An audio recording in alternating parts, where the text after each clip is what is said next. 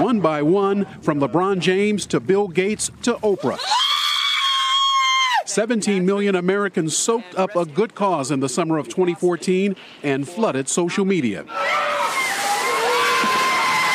The Ice Bucket Challenge was more than a splash, raising $115 million.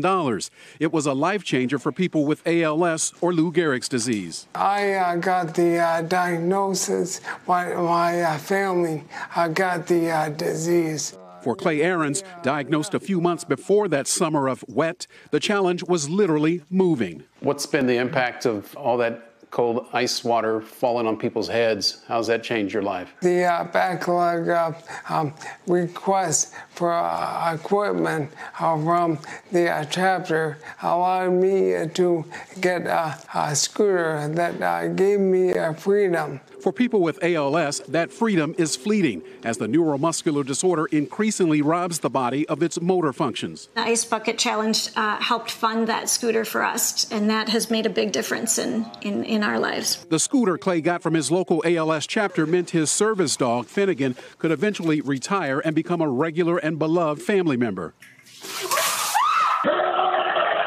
The Ice Bucket Challenge helped the chapter in the Twin Cities, where Clay is a board member, clear its waiting list for much-needed specialty equipment, and it's still at zero. The number one thing this challenge did for the ALS community is bring hope.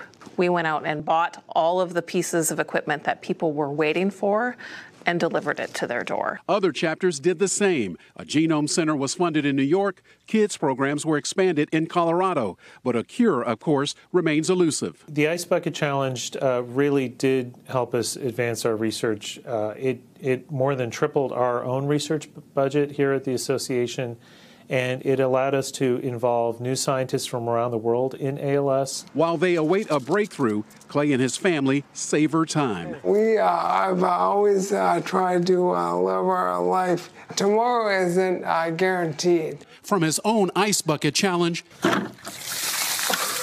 to Bucket List, living for today.